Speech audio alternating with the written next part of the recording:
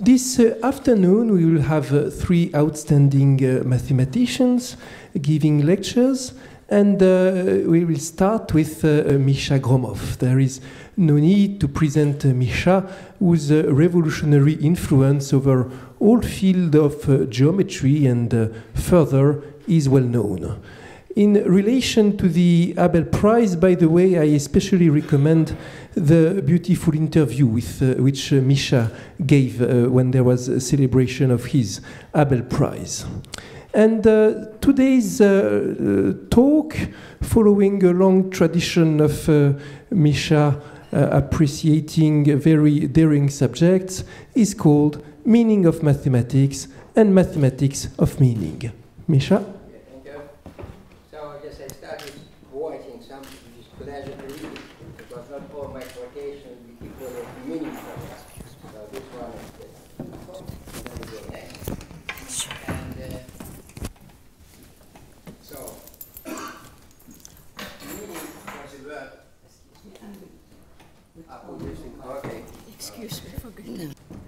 And of course, there are synonymous words, almost synonymous, which are sense or ideas of a meaning, and there is a huge amount of philosophical literature about meaning. And I just in a minute give you a list about 20 different theories, and certainly impossible to read all of them, and it's very difficult to decide what to make of them.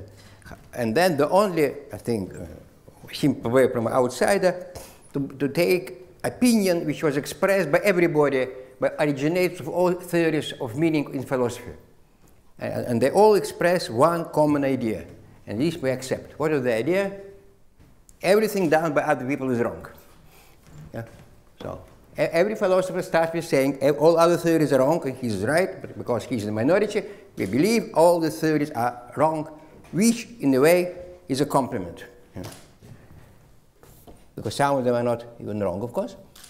And then the major, of course, division from kind of what we call philosophy and science. Science, of course, must be careful, it's a little bit of a buzzword, but I still use it, is separation of culture and structure.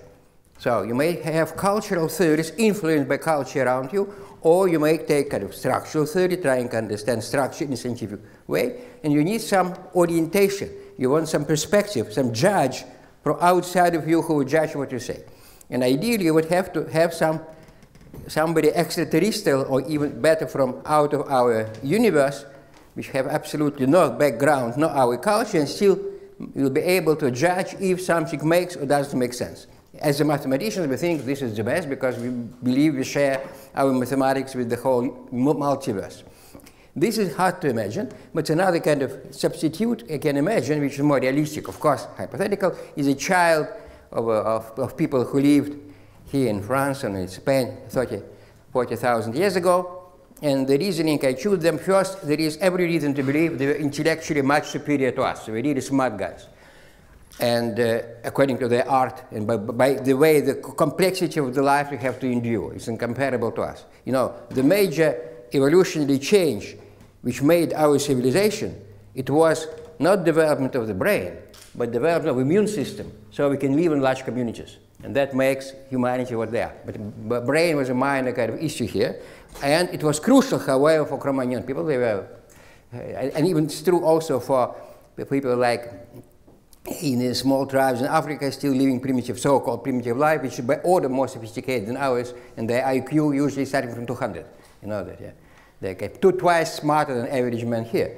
But this is, and therefore, this is what I have in mind. And must be a child, preferably, because children are least influenced by culture, and certainly the ability to absorb and develop ideas, again, as you know, declines exponentially after the age of 3, right? So this is, we have to have it in mind. And then with philosophy, another point about philosophy I want to make immediately, which I don't say much, but still, because the major impact, the major kind of body of knowledge about mind comes from philosophers, is what is the source of the knowledge of philosophers. So, and Cro-Magnon child is a perfect example perfect representative of pure thought, but not, of course, culturally, because he has a culture, of course, in his community as sophisticated as ours, so as good as that. But he doesn't have this knowledge we have from accumulated from science. And therefore, if we have a theory which is, on one hand, has a knowledge input of a Cro-Magnon child, an intellectual level of a 20th century professor, it's not good. This is just exactly wrong combination. We want kind of opposite combination. We want to have 21st century input on science and the brain of a child. Unfortunately, Cro-Magnon child not available around. But other children are so bad, by the way. And then, but what is the source of knowledge of philosophy? If you look, this, by the way, applies not only to philosophy, but which I've seen even more, which mathematicians know even more, people who work on foundational mathematics, where they take their ideas. Right? For example, the principle that if A implies B and B implies C, then A implies C. From where does it come? Is it scientific fact? Is it falsifiable? What is that? And I think there is only one source. And the source is called gut feeling. You have gut feeling something must be true, right? And one of the people who started that, one of the most influential was Frege, and he wrote many books, and when he was writing some fifth books, and he was giving his axiomatic coming out of his deep feeling, Russell found out they were contradictory, self-contradictory instantaneously. And he wrote much about that. And then later on, Gödel commented on Russell. He said everything Russell says is just wrong. He makes mistake on every line. Frege was even better. So this is, again, what we think about the foundation. It's not mathematical logic, but foundational part of it.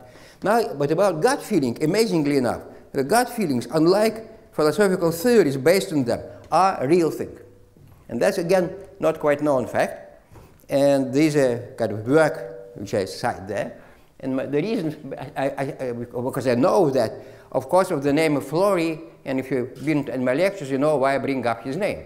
If there is one person whose name you have to remember, and to whom probably half of you owe in your life, is him.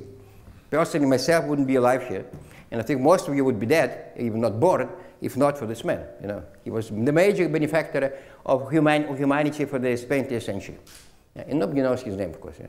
You know the name, God knows what. I don't want to repeat people whose name you know, but you know what he's done? You don't know. Yeah? He was the man who introduced penicillin to the common use. It was him, not Fleming or whoever. Yeah? There were many people involved, but he was the key figure. And he really did it tremendous amount around energy and whatever. He was a great scientist, and he done many other things. And in particular, they studied gut feelings in dogs. And they shown that dogs do have gut feeling. They react to stimuli, but something happens to their guts. These are the cruel experiments. You cut the dog open, look at his intestine, how the change of flow of blood flow changes depending on, in fright, for example, they're scared. And that's, so the gut feeling is real. And so, and this is a little piece of knowledge, kind of, you think must go in, it's not essential, but somehow slightly more essential than usually in philosophy.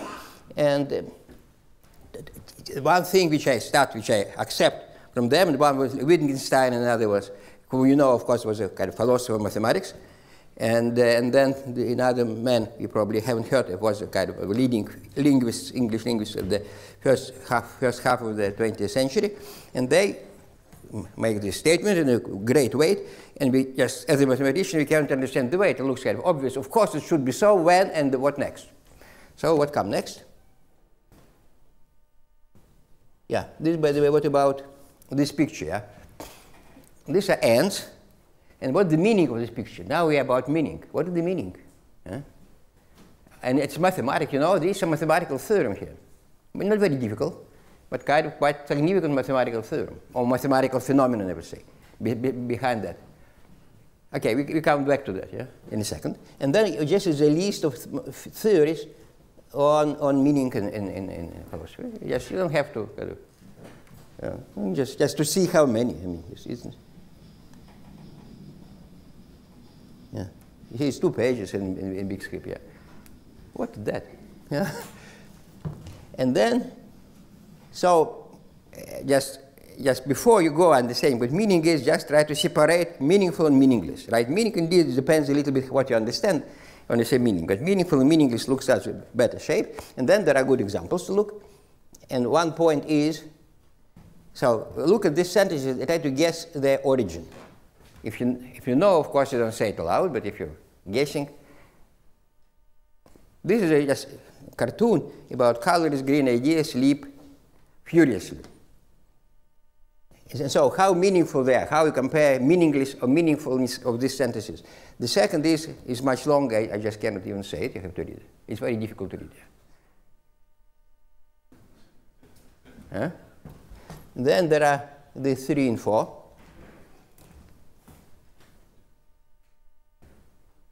And then I can go through. I'll tell you the origin of them.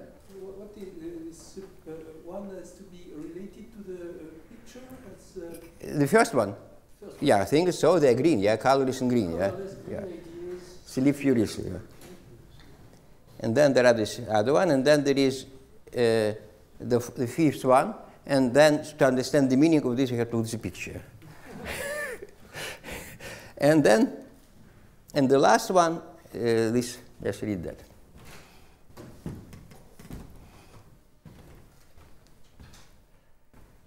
This is what credo of some people, yeah? And we je crois, I mean, what they were saying, yeah? What's that? So can you tell what is what? Now I'll tell you. So, number one is a famous sentence by Chomsky, who wanted to make a sentence, grammatically correct, but completely meaningless. And what's amazing, he couldn't do it. He wanted to make random words, and he failed to do that, you see? Words are strongly negatively correlated. Colorless and green, and sleep furiously, they're kind of on the opposite end. So they come when you want to kind of make random sequence changing all the time, 0, 1, 0, 1, 0, 1, 0, 1. It's not random. Now, the second is taken from a Stanford Encyclopedia of Philosophy. Yeah? I mean, just, you cannot read this, yeah? And this is all like that, I mean, I'm sorry. I don't want to be insulting to philosophy, but this is horror. The other two, I made myself trying to make actually random words. And one I did with it, just taking a second one, actually I took lists of words from the internet and put them, of course, corresponding, you know, noun for noun, verb for verb. And this one, 3, is I took a book, and just in the book putting on the random my finger. But this, of course, different distributions, right? Because frequency of words are quite different. So it's unclear. And make really random sentences is impossible. If you try to write a random sentence, it's impossible. Immediately, what comes to your mind will be words that are related, not completely random. And this is not sufficiently random. Even when I was doing this, I wasn't doing it abstractly. I was putting my finger, and I think I was already biased. My previous choice was something directly the next one. It's very hard to make, you know, the standard mistake on a random choice when you have to make some experiment with mice.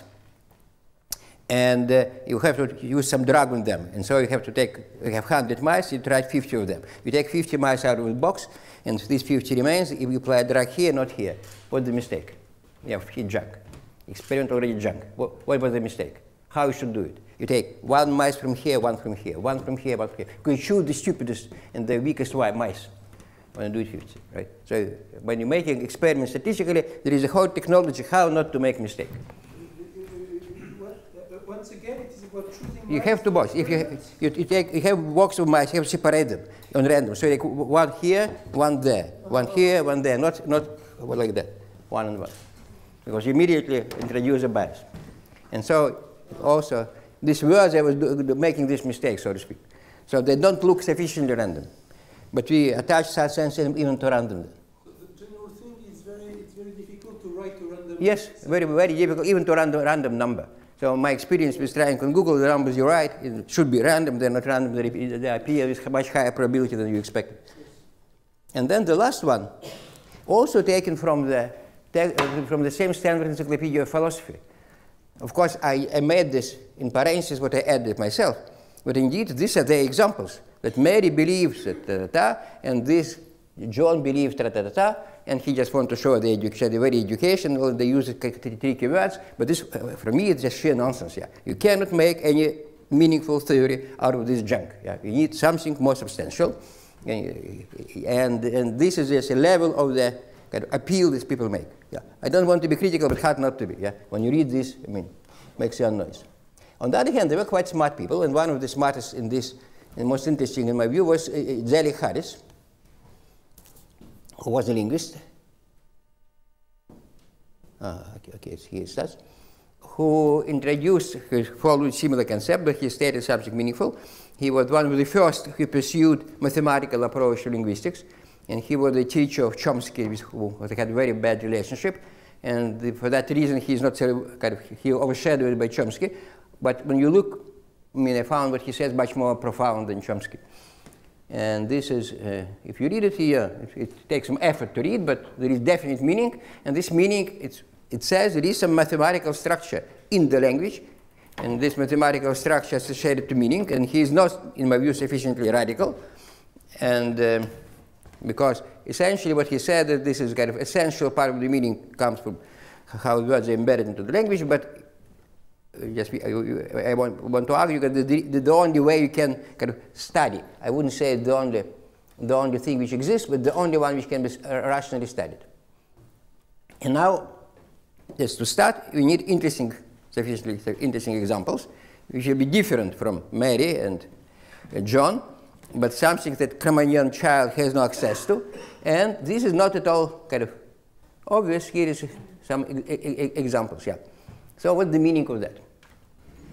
And this is a kind of, for example, in particular the second law, I start from that, because there was law controversy. And still, again, in philosophy textbook, you can find an incredible thing written about the meaning of the second law, like saying it's just definition of force, yeah, that F equals ma is just definition of force. And basically, if you look at the background, you realize that people don't understand what the objects are. They don't know there are vectors, they only use scalars, for example. And this, and for example, yeah, but there are many other shortcomings, and actually the only kind of clear discussion on that I found in some writing by Russell, yeah, who really explains it just in simple terms what the meaning of the and the power of the second law, which is non-trivial at all. For example, why separate first and the second law? Yeah. Why to Newton formulate first law? You don't know what he did, but he has some intuition. And now, in 20th century, already mathematics gives you explain what was the difference. That first law gives you a fine space, and the second law gives you the metric. You know that, yeah. And and then next will be Pythagorean theorem. It's again, then it's unclear. So what certainly we kind of know it, but what is the meaning of that? And that is not so clear even how to formulate the question. And again, of course, it depends what you know of Pythagorean theorem. More specific example when the answer can be definite is this sequence of numbers. What is the meaning of these numbers?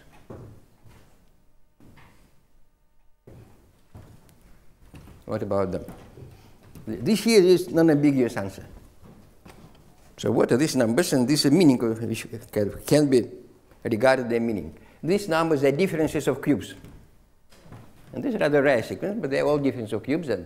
And that, by the way, is one of the essential difficulties in understanding the world and mathematics. We have simple sequence, cubes, very simple operation, take difference. Look at the result. What the hell to do with that? How to guess? How to deduce it? How to come back? And the only recipe, you have to guess. There is nothing else you can do, you have to guess. And this, by the way, not, again, I made this example. It's very impossible to make example on random. Of course, this example motivated by something you know. So, of course, even if it's not constructive, general philosophy of Kolmogorov information is to, which is the minimal amount of characters to describe. Yeah. Okay. Yes. This you can do, but it's completely pointless. It doesn't tell you anything. Even so Kolmogorov theory has words. I'm sorry. This has words. This, unlike usual probability theory, you can use probability. Okay, this is another. Yeah, well, I don't touch much of this, but this is. So what's Kolmogorov theory? Just words. So yeah, we can say it in slightly different words, but it's completely, I think again, misjudged in its applicability. There's zero applicability because appeals. You see, the power of the theory appeals to concepts of infinity. Concept of infinity, when God out of mathematics, changes drastically. It's not the same infinity. 10 to the billion is more than infinity, right? And there, for Kolmogorov theory, is just an negligibly small number. So, and this, by the way, one also point about language, because in the language, not only in the language, we always have this kind of phenomenon. It applies not only to language, especially clear for seeing, for vision, because in vision we have two-dimensional screen, which is, of course, again, not quite true, but in very simplistic terms, our retina is two-dimensional, we project something three-dimensional, we lose third coordinate. And this third coordinate from where it came. So you may have very complicated projection from where something quite simple. And this is one of the basic, and the language, of course, this is associated, the similar thing is generative grammars. So language is generated by simple mechanism of substitution, but it repeated several times, and then becomes complicated. And that makes deciphering languages not obvious. So why there is, up to today, even grammatically, you cannot understand sentences, syntactically, forgetting any meaning, yeah? Because the number of potential representations of the sequence is huge, grows exponentially, even if you know the rule. Yeah? So, but then again, it is, but the meaning of that, of course, it came, of course, this is a kind of a caricature on the Balmer series in physics, you know. This is a Bohr interpretation of Balmer series in physics. This is not a joke. This is one of the major steps in physics, as Niels Bohr understood the meaning of the spectra, which were having in this kind of differences. Those were inverse squares, or rather than direct cubes. Yeah. So it's just Balmer series turned upside down for mathematicians. So again, it's very difficult to make anything on random in the mind. Yeah. This is one of the points. And this, by the way, one interesting point which will come later on. And then what about that? Yeah. That, of course, as a mathematician, we have to look at that. Yeah. You know what it is? I don't know that, huh? You never think. Oh, that's a famous formula. One of the most beautiful formulas in the world is one of the Ramanujan mysterious formula. It's the best, one of the best way to compute pi. You know, the fastest conversions way to compute pi. There are versions of that, but this is essentially the best. And why these numbers? How he arrived there? No, but it's so. It was lost for many years, and then rediscovered in IHÉS, and now I think people understand where it came from, background. Not me. But you can find on the internet kind of many things written about that, and other formulas of that kind. And this is used by Tuchednovsky, this kind of formula, actually for computing pi up to several billions of decimals. So, but the meaning of that is, I believe that some numbers are discriminant of some number field there, or something like that, associated with special points on elliptic curves. Now, just one point about meaning, and this is a picture which illustrates it, right or wrong, rightly or wrongly, but you cannot, it's very difficult to see or ascribe meaning when you have something homogeneous. And particularly in language, and this one of the point of disagreement between philosophers of the language is if there is meaning within language itself or only when it interacts with, and then with what? With real world? What the hell is real world? Language is something before our eyes. By the way, what is the language? And meaning associated with language, but what is real world? Yeah? And again, I don't have here, there is a kind of discussion of physicists like Pauli or Einstein, emphasizing the point that real world is just a word. There is no real world aside from scientific point of view. It's just a very convenient word, we live in that, but we cannot incorporate it into any scientific theory. And then, secondly, is point is exactly what is the role of the language. Is if we can speak about common language, not just mathematical language, but just, we see, amazingly enough, mathematics, you can say where we have precise language independent on the natural language. However, we are introduced to mathematics by natural language. Somehow you accept rigorous language, though you start with unrigorous one. And any interpretation of mathematics, of meaning, goes back to natural language. So there is a power in natural language incomparable to mathematical language. Mathematical language is, in a way, you cannot do without mathematics, but you shouldn't kind of idolize it. Yeah, it's just an X, you use it as an X. But the hand, it is your natural language. And then, the point now, we want to change our perspective. So, because we want to proceed as mathematicians. And as mathematicians, the only way we can feel happy if we have something universal. That the object must have some universality. And any outcome of the language, usually associated with what we do, with our culture, which has no universality, right?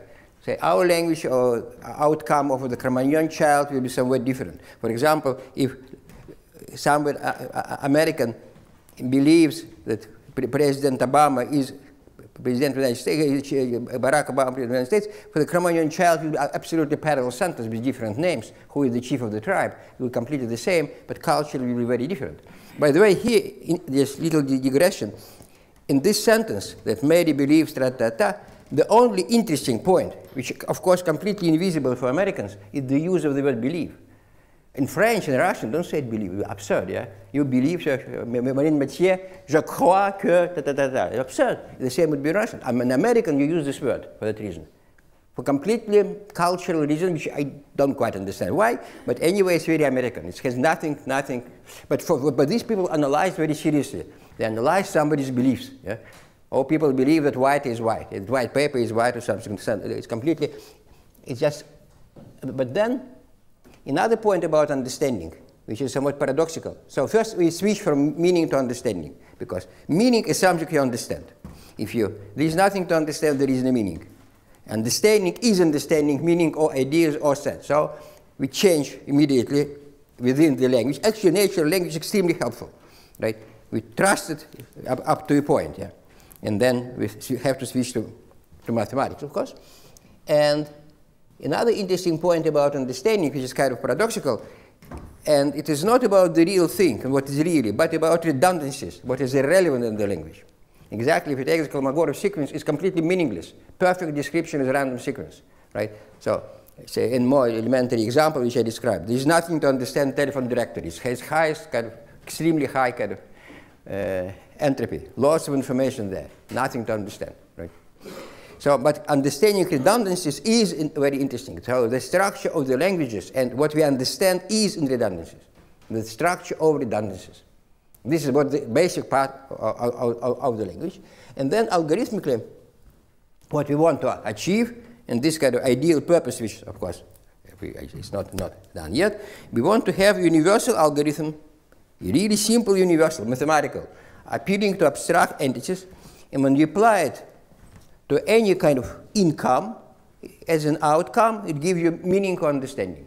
And this meaning and understanding, you will not be able to understand what it is. This computer tells you, this is meaningful, this is unmeaningful, you don't know what it is. So the outcome, immensely complicated and diverse and structurally, has no real structure like trees, leaves on a tree. But the core program is just one, it's a germ. It's simply describable, which is of course not true about biological germs, from where things grow, but from where everything grows. And this you want to describe. The algorithm, and this will be a fixed point of the algorithm, which is of course in agreement with how theory of algorithms is made. All definitions of computability depends on the fixed point logic, especially clear for the Turing machines. Yeah, Turing machine, Turing programs are fixed point of simple transformations. And they are very particular transformations. But of course, they're too complicated for the real life. Yeah, this must be much simpler. The point is, stupid algorithm must be working. Now again, some picture came. Maybe I return back to the picture because I'm going to forget.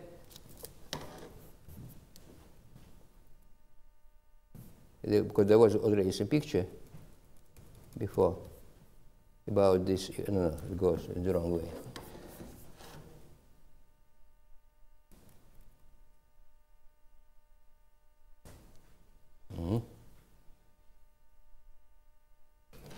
How to come back? What happened? I just cannot. I cannot come back enough.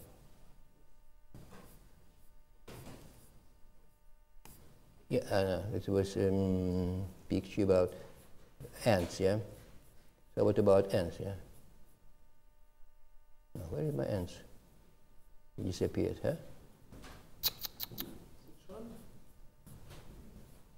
Was it before? Up, up.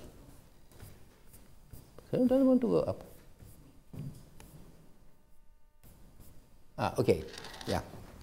So what about ants? You know, what's mathematics behind it? What's meaning of that? So that's quite simple and quite nice algorithm that if you look, apparently I didn't check it, but this is what people say, I trust them, that if you look how ants find their highway to good source of food. So there is here ant hill and there is source of food, and they find approximately shortest or fastest route. How do they do that? What is the algorithm? And I think it's a kind of very indicative of the way how we think and how we should think. It must be something most primitive in the world, and it should work. It must be the most primitive thing, but answer they don't think. However, they find the shortest route and pretty fast. Yeah? And so it works like that. When ants go somewhere, they leave their smell, their pheromones, and they mark their by smell. And how to follow the smell? The stronger the smell, the more ants will follow their probability of going. Therefore, the shortest route, if there are several alternatives, will be the one visited most, therefore most preferred, and eventually everybody comes there. So it converges. First they go on random on many paths, and then they converge to the shortest route. And this is what algorithm I have in mind. This, we need, for this, you don't need this complexity, but something super primitive, much more primitive than what you do. And this amazingly can bring this kind of results. And this, I think, is fantastic results, yeah. And our brain is, is like a collection of ants. It's how it works, but we don't know that.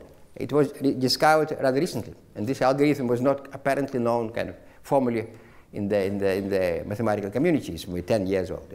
Well, of course, it was kind of known, but not quite. Yeah. So this is what we are after. This kind of mathematics which we want to extract, what kind of meaning we have in mind. Oop. Because the next round of pictures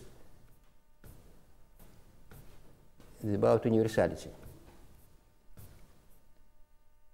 So what's universal about these pictures? So each of them describes something very specific, yeah? This is a kind of called memory foam. You put here and you have your imprint. And what is the second one? It's also about imprinting. It's also about imprinting, so I brought them together, and this how small animals know their parents. This imprinting mechanism, and also universal. It has nothing to do with whether you're a chick or duck or whatever, right? It's as universal as you have your trace on a soft surface, yeah? As primitive, and so you know how it works. And it is there's the first moving object. The first moving object is your mother. So you have to know first and to move. They're universal. And then, and your mother, whatever it is, whom you follow. And you're irrelevant on, and this was verified in very many instances for flying birds, for this kind of birds, yeah, how they stick to the first moving object.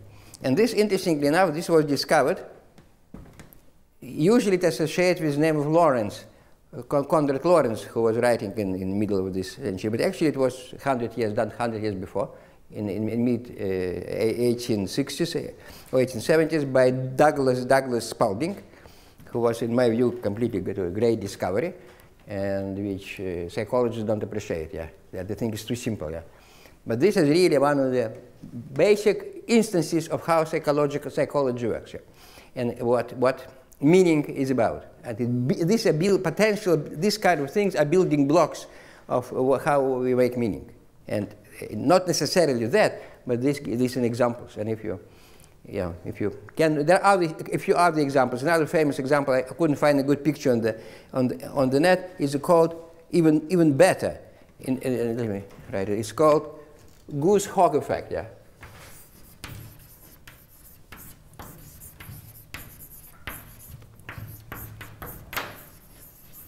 It's another remarkable thing, where again this universal logic appears and it has more with learning, and how small animals distinguish flying shadow, whether it's a goose or it is a hawk, whether you stay or you run away. How do they know? No. And again, there is a fantastically simple algorithm, which works, again, the most primitive one, and it works fantastic well enough to survive for genes. Some of them may fail, of course. Maybe 10% will be unsuccessful, but 90% survives, and this algorithm goes from third generation. And this is the following. Those shadows you see frequently, you ignore them. Which are rare, you run away. And that's it. This is, again, the fundamental distinction between frequent and rare. And that's actually the basis for everything. Yeah? There is frequent and rare. However, probability theory is not quite adequate to properly represent it, yeah? Because there is some psychological problem also with probability theory. You fly away when there is run away. They chicken. They don't fly yet. They just run. When it's, when yeah, they run for a second time. When you see them for the fourth time, they don't run away. The same shadow. And of course, the profile you see, yeah, this is the kind of the picture. This is a profile. This direction is hawk, and this direction is geese. Yeah, this is how they distinguish. In information theory, also, I mean, rarity is the key measure of what you will consider for action in shadow information theory. Well, yes and no. If you have a kind of something random which never used again, you forget it, right? You don't use it. It's tricky. That's a tricky. Yeah, it's kind of opposite. This is the whole point. Statistic works sometimes directly, sometimes reverse way. And that's another point, yeah. Of course, statistics is everywhere there, but again, this is a marvelous example. And biology provides you with lots of such examples, of course. And now, the point which I want to make again that, and now to come closer to what I actually may say, though I cannot say too much, let me see, I use almost all my time, is that you have no chance to understand what is the meaning or what is understanding per se. All you can do as a mathematician, because the objects which you assign meaning or understand, they're too diverse and too heterogeneous, and there is no point talking about that. You can talk, just about what you know, you don't know, it's not even interesting. However, what you can imagine, and eventually I'm pretty certain you can do, to imagine universal algorithm for extracting what you call knowledge or information, or understanding or ideas from more or less any kind of flow of signals, from more or less everything. By the way, in the example, I think I missed some of them. But one example I didn't discuss, which is also quite, two examples quite instructive, which I want to say two words about them. One of them, meaning when they don't exactly in the language, but though look similar, but quite different. One of them is how stars divided into constellations. And for us, we know it's kind of meaningless. However, I am not joking. I read a book, science fiction book in French, where it started, the starship landed in such and such constellation. I mean, so for some people it's a real thing, yeah.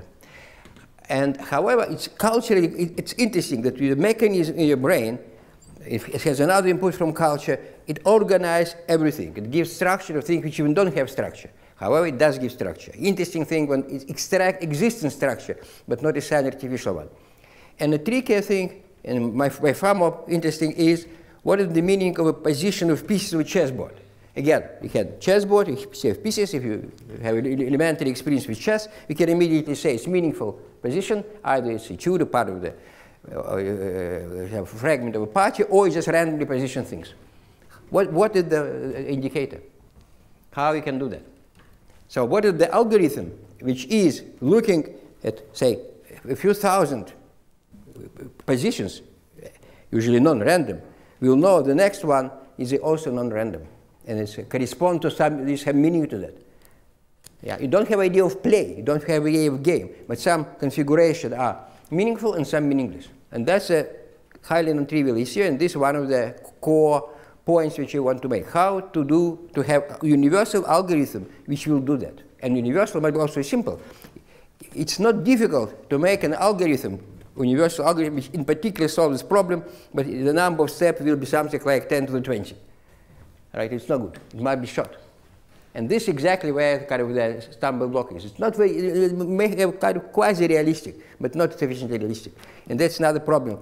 In big numbers, just when you go out of 10 to 12 or something, you must be very careful what things mean, yeah?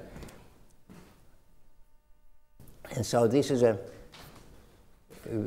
we have to face, and now we come to this universal learning. Oops.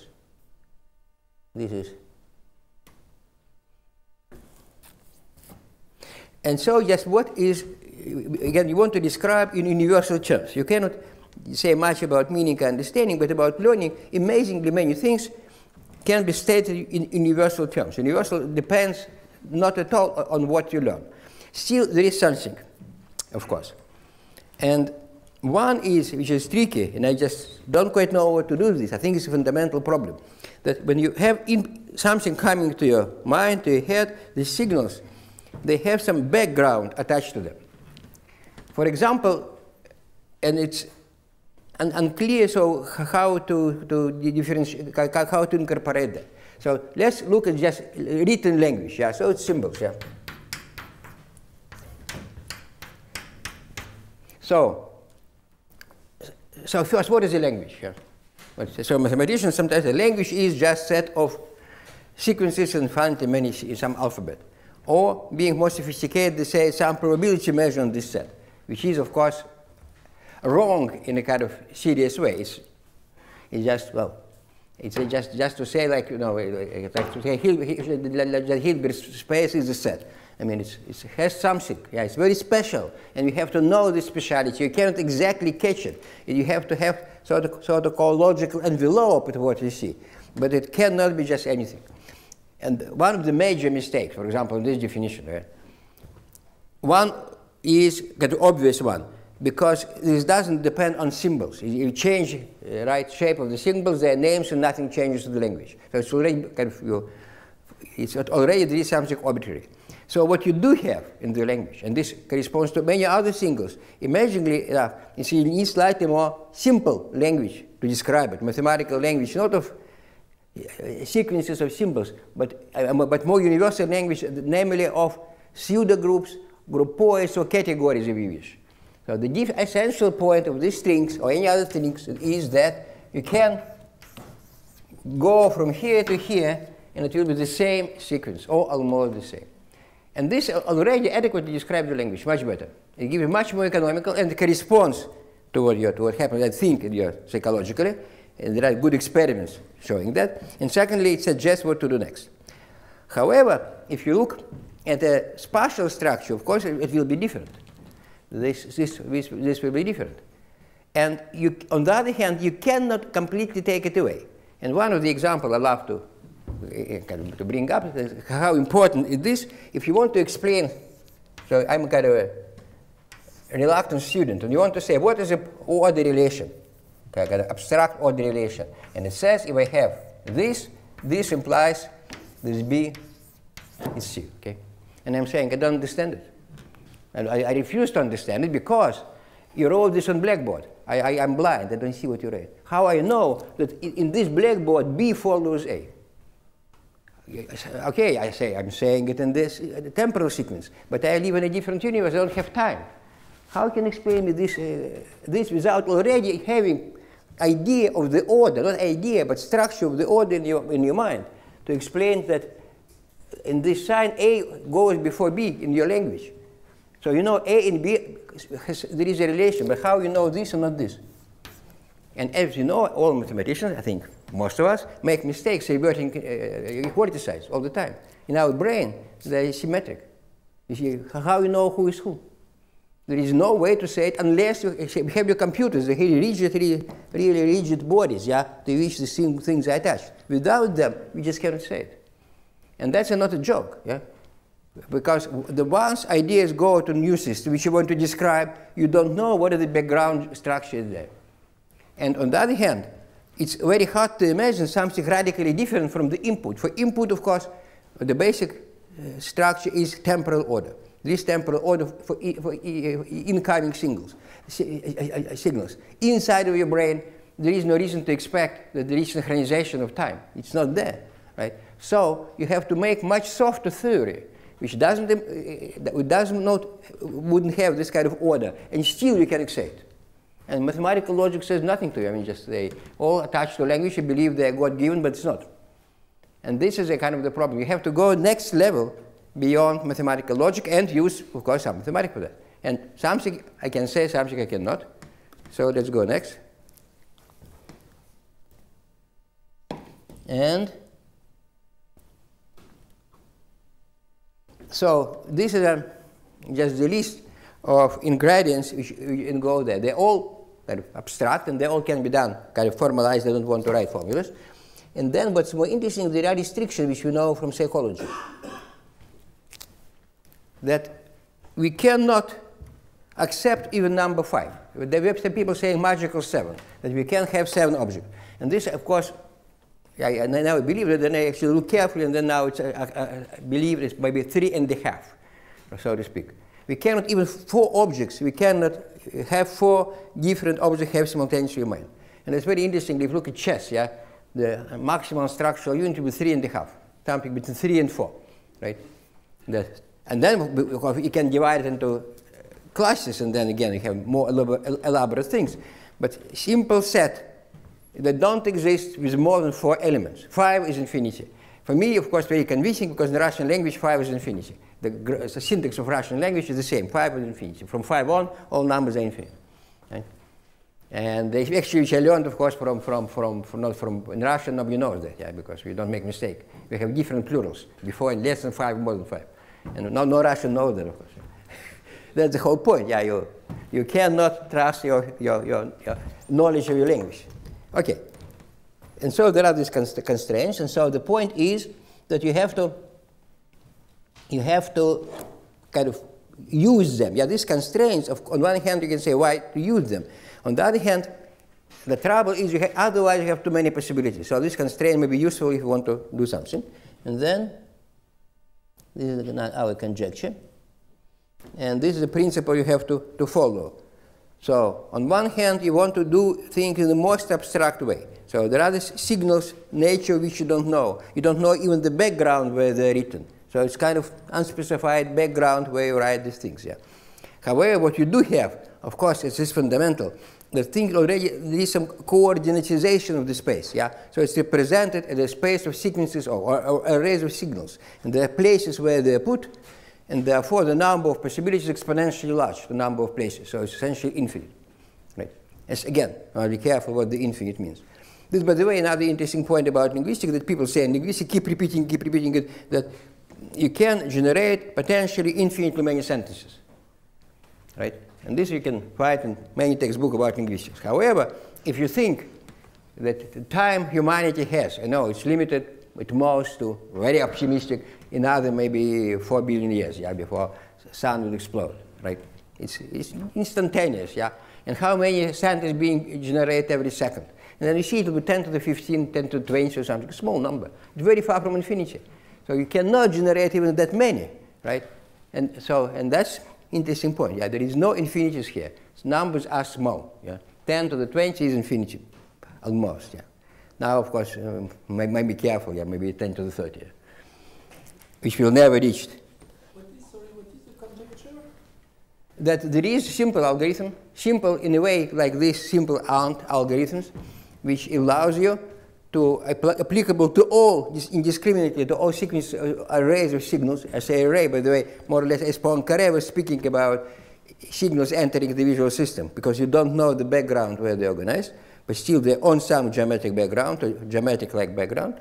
And when you apply it, you extract something which corresponds in certain instances to what you call meaning or understanding. And again, you have to go through and see what is a simple. I gave you example of simple algorithm like ants or this chicken. This means simple. In these cases, these were built-in algorithms, but in case of meaning decoding, yeah, it could be an algorithm which you learn. Well, I mean, no, you don't. They happen inside. They learn, of course. This algorithm from which you start, right? And this algorithm for these animals, the algorithm is very simple. Choose the first. Choose rare, and that's algorithm. Yes. And for others, slightly more elaborate. We don't know what they are, and because they are not shown on the surface of your mind.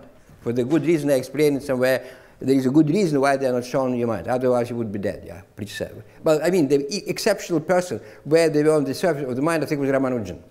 His kind of brain was just depths of the mind was on the surface, and he kind of barely survived. Yeah, it's it's destructive, right? If you, it's like like bomb energy station going out of you. You cannot survive. And there are good reasons to believe all people have it inside. But they is hidden, and the only way we can decide, we decipher them, to guess them. You look at the simple examples, much more simpler than that, and what they can do. And then use mathematics, of course. They might be mathematically very simple, but still kind of doing something interesting. And it's not so easy to invent them. Yeah? They don't have to be sophisticated like this P and P, whatever. They're infinitely simpler. The most primitive way the most primitive, but our mind just misses all the time the most simple thing, the simpler thing. Because though it's inside this, and then, so what are basic operations which are involved? Now a little bit of more closer to mathematics. Oops, so I have another 4 minutes. This is a big decision to make if you want to design such algorithms, and one of the points suggested by the language is they are discretized. So language is fantastic discretizer. You describe everything discretely, and it is this only this part of the reasoning you at the present moment you can hope to formalize, right? No continuity is not there. Everything is discretized, and then in the major making how you make units. For example, typical examples, how you make words out of flow of speech, and this is known more or less, not completely. But it's interesting point. And for example, like myself, learning of French is extremely difficult. Yeah, you know, French is special where the units, phonetic units of speech are not words, and which is not said in most textbooks, which I learned unfortunately too late. The phonetic units are not words in French. It's different division to units phonetically. And if you don't know this, you try to make it in words, and you can, of course, you're in very poor shape, unless you're a child, of course. Yeah, and then. The basic operation, there is operation of classification and reduction of units. And there are connections, and the connections are very tricky already. So there are two basic connections. So there are something you call units, and this from there you want to derive everything, yeah? And then there are two kinds of connections. One are various similarity relations, and there are very many of them. It's not one are similar. There are many of them of different shade and types, everything. But each similarity is units in its own right, so there are similarities between similarities. So it behaves a little bit like an n category. You have level after level thing repeated, but this n is always small. It's 3 at most. Yeah, it's one relation. And the second relation is being co-functional. 2 units, 2 words, 2 sentences. By the way, sentence is much harder to understand.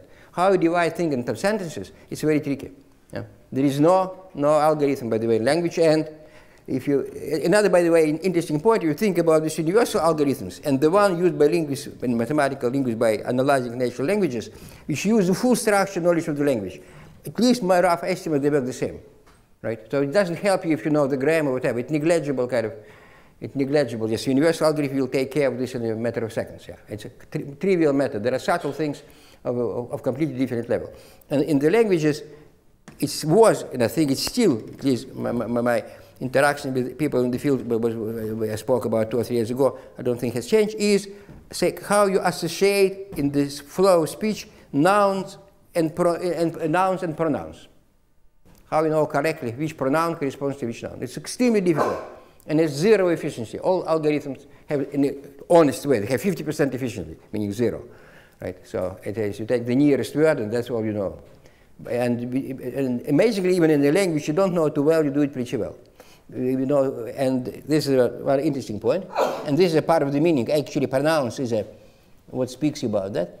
And then different aspect of similarity, even if you forget this co-functionality, is that it is a different level of this kind of interacted. And this is, again, very essential, because you may have very vague similarity, and this, if it repeated many times for many parameters, for many coordinates, it becomes equality. And equality means that there are many parameters which are similar.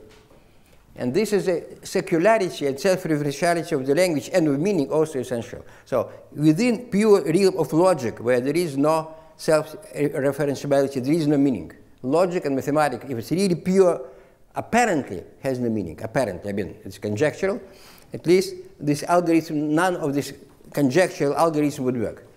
Right? So the only thing, again, something has or doesn't have meaning. You imagine the algorithm, of course you have to implement it and see if it works or it doesn't, to which kind of flows of signals it applies.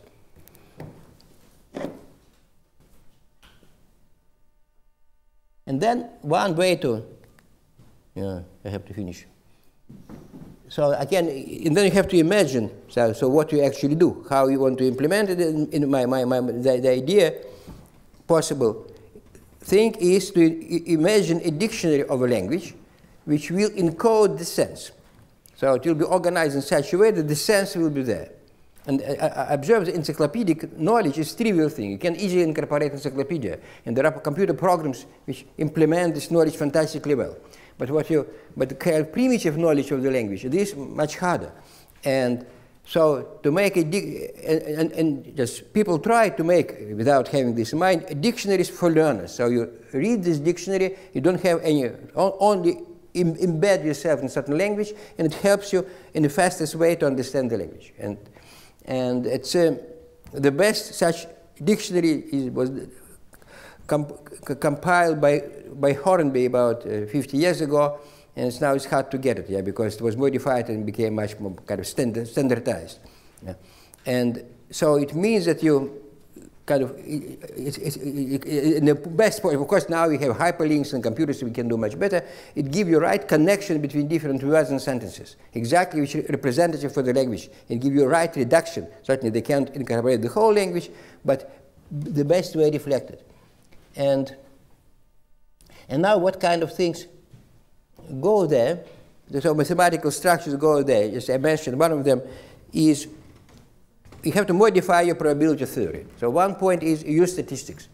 But my understanding is the way it is used is completely inappropriate for the following fundamental reason.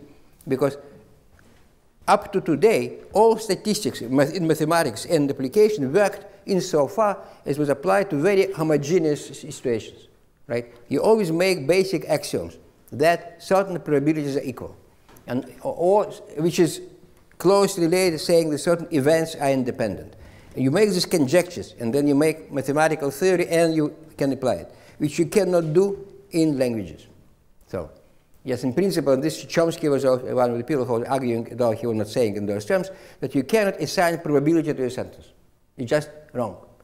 You see, it's amazing. You can assign probability of a position of molecules in this room. It's a hugely small number. It's 10 to the power minus 10 to the minus 30, something absolutely out of range, beyond any physical meaning. But so you can do it, not because its number makes sense, because all these numbers are equal. And because they're equal, even if the individual numbers makes no sense, equality makes sense. And probability theory, statistical mechanics works so beautifully, regardless of this meaning. You cannot do it in linguistics. It doesn't work because it's not homogeneous. And then, but there are ways to do that, and one of them is that probability is not a number, but again, it's the outcome of probability. You have something you want to measure, probability of, and then this probability is not a number, but it's again structural object similar to what you start with. So it's kind of become categorical theory again, but as usual, of course, you cannot literally apply kind of category theory. It must be accompanied by some numerics. But again, I was lecturing in Paris a little bit about that, and then we'll stop at this point, because its time is over exactly. So my conclusion is that I don't have this kind of theory. If I had it, it would be absolutely kind of remarkable, because it was. You see, just my motivation in this and just in similar thought was understanding why the program of artificial intelligence, which started so brilliantly with the idea of Turing, was complete failure. It was absolutely pathetic failure. Nothing came out of this. On one hand, computers grew absolutely fantastically. Turing could not even dream of that. Yeah. However, even with his moderate computers, he expects that in 50 years, more or less, computers will do anything we do. Nothing. Absolutely zero. They do hugely complicated things, like playing chess, which is kind of trivial game anyway. It's trivial combinatorial problem. And they solve this elaborate problem. And people believed, well, when you solve them, you understand how you think. Not at all. It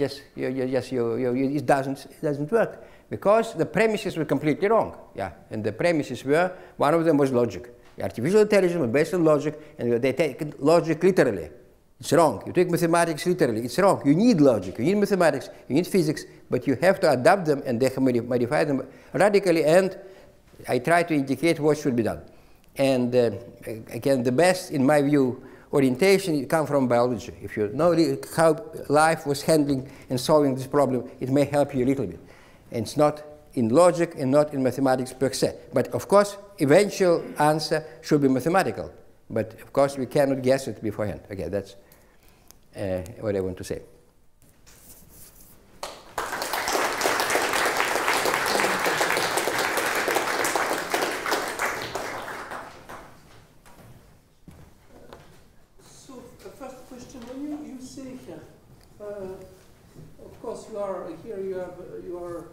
speaking very strong words against, in a way, current state of artificial intelligence in some sense. Not against it, no, it was fantastic successful, but the Turing program, Turing completely failed. But machine learning, for instance, technique of machine learning came with the idea that we don't try to compute everything that is possible. Yes. We don't care exactly which are the criteria that the machine will use, but we let the machine find for itself around which criteria to arrange the information, so to speak. No, but it's illusion. It's not so. We have no single program imitating the stupidest of humans, even approximately. There's a very simple algorithm I can tell you, which will immediately any problem will stall. One of them is self-referentiality. Of course, if you ask who is president of the United States, any program, a machine answer to you. But if you ask why you told me 5 minutes ago that, and then my own machine will die. And if you iterate it twice or thrice, you cannot make any program. I mean, it is fundamental, because you see, logic doesn't apply to our language. It doesn't apply to our thought. It is there, but it's one of the ingredients. It's a trivial ingredient. It's something much more fundamental. I describe it in another point. Let me give you another example, which I love, and which you can observe many times. So, you know, there is a very simple program how to imitating that, yeah? You know that, how it works. You don't have to know physics or anything. You just look at different positions, how long it stays, and just make move which was more successful. And in a second, it will do it. However, if you take a child and give this kind of slightly more, he will try to do that. Yes. How to make program which imitate that. Why it wants to do that? So the reason it's absolutely indiscriminately for human child, not for monkey. Why? And that mechanism, much more primitive, we don't know it. And when we understand it, then we will be the next step. And that's what we're missing. It's much more primitive, invisible for us. It just indirectly appears. There's a deeper working inside the brain, and which makes meaning and makes these kind of things, where they absolutely have no meaning in the usual sense. But the problem with meaning, of course, is that it very often meaning understood as something pragmatically useful. And this part of the mentality was programmed and installed by selective evolution. And this is the trend which I think is perpendicular to that. You see, the whole point is evolutionary theory is beautiful when you know where it fails, not when it works.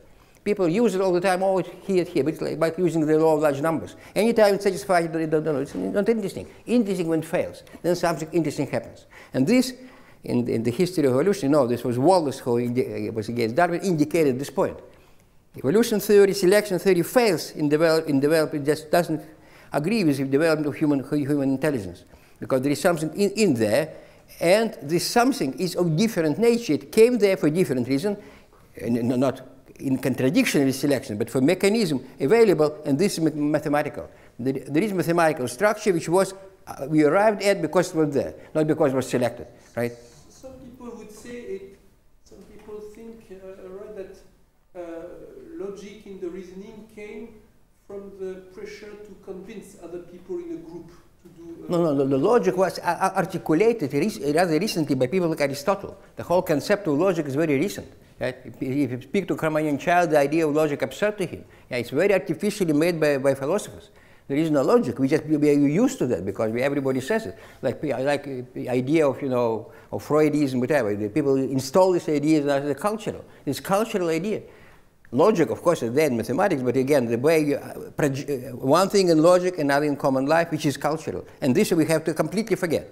Culture is major obstacle to knowledge, to understanding, because it's attached to a particular situation, it's adaptive, and our deeper knowledge is non-adaptive.